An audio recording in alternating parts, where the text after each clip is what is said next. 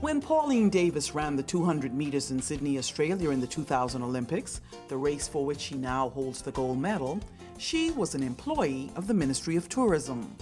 She recently attributed much of her success to that ministry. They have supported me. They have allowed me the time off to train. They have allowed me the time off to go overseas and to compete for the Bahamas.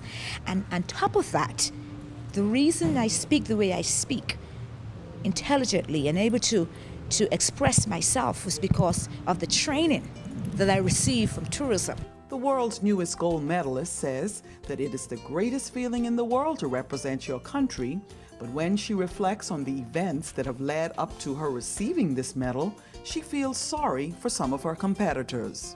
I at least had an opportunity to get on that podium. But you think of the person that got fourth place. That person never had the chance to get on that podium.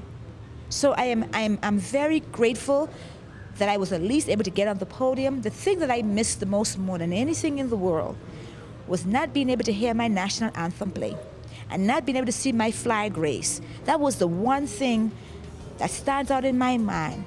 Davis, who has traveled to more than 170 countries to compete, says that while she has forgiven Marion Jones, the former U.S. track and field sensation who was stripped of the gold medal, she would still like to see her take responsibility for her actions.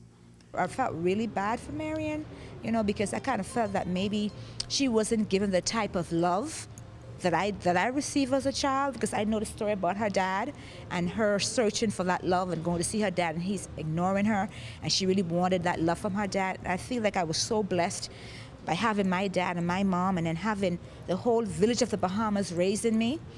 But then when I reflect on it and when I hear her speak, she seems not to be she seemed to not still take full responsibility for her actions, and that bothers me a little bit. Davis says that she always tries to remember that what God has in store for you is yours and yours alone. This gold medal, she says, is the perfect example of that. For the Tourism Today Network, I'm Gina Seeley.